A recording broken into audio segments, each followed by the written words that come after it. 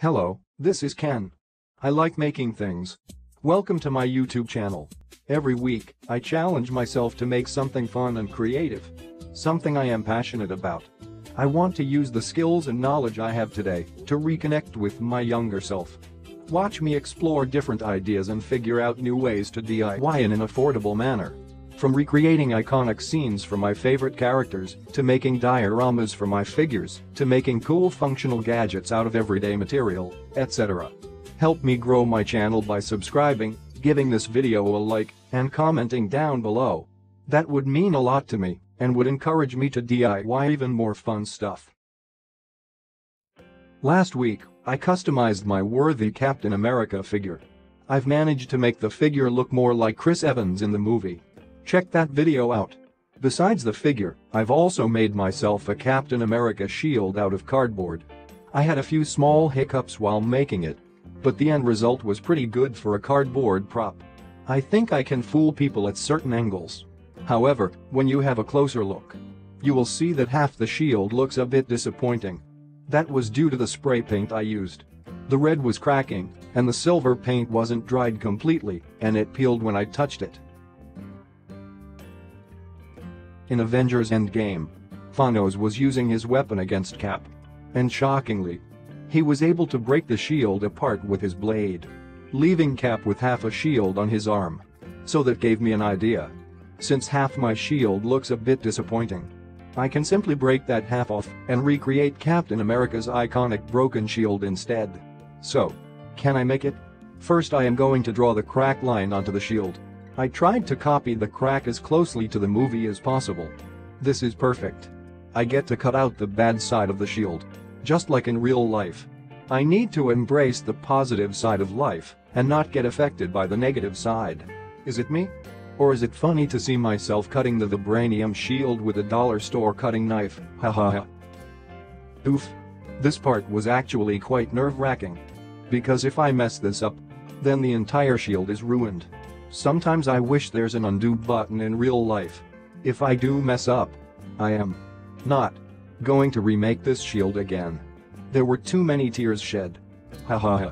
However, my feelings changed as soon as the shield starts breaking apart. It went from nerve-wracking to excitement. Here's the broken shield. Is it me, or does the shield looks even more solid now? I am actually very satisfied with this. I can't believe it worked. I was half expecting it to fall apart. I can end the video here, but I want to make it look more believable.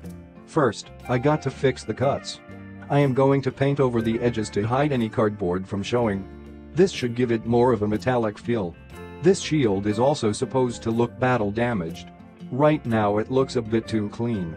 So I am going to add some grit and dirt onto it, making it look more grudgy. It's very subtle. I don't want to overdo it because it will be difficult to make it look cleaner again. The key is to stand back once a while and look at it from a different angle. Sometimes when you are too focused on one thing, you lose the bigger picture. Alright, here's the shield all dirtied up. It looks pretty good. I think I captured the feel of the battle. I really like the crack on the shield. The subtle colors on it make it look and feel less like a piece of cardboard and more like actual metal. I think I can fool people if I display it properly. That's a good idea. Let me add a display base for the shield.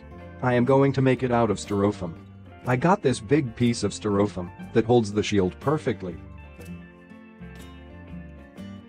First, I am going to cut this piece smaller. I don't need it to be this long. I just need the front half of it. I can use the rest of it to decorate the base. Now at this point, I have made a few rocky terrain out of styrofoam for my Marvel figures. So I think I am getting the hang of this. I just have to make sure there's no 90-degree angles. It has to look as organic as possible for it to look believable. So I am just going to cut here and there. And cut some more. After some infinite cuts later, I decided to add some pieces back on to give it more dimension. The goal is to disguise it so you can't tell it used to be a regular piece of styrofoam. Let's do a quick test before I move on.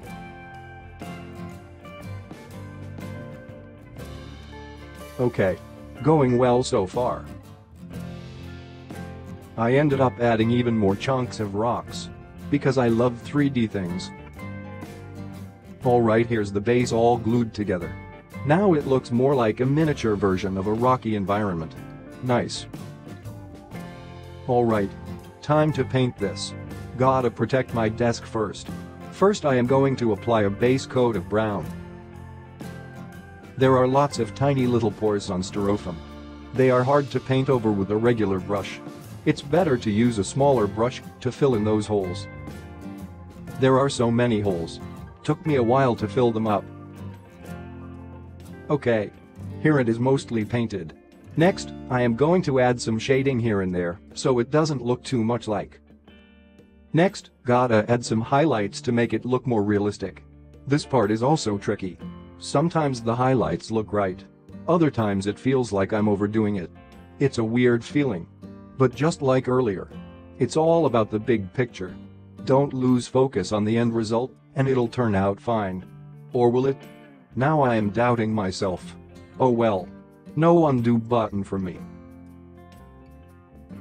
Ta-da! Here it is all painted.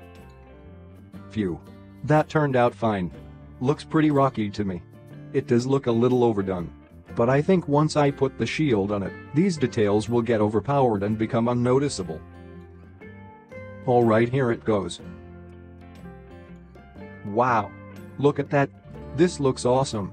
The base isn't distracting at all. The shield and the base complement each other very nicely.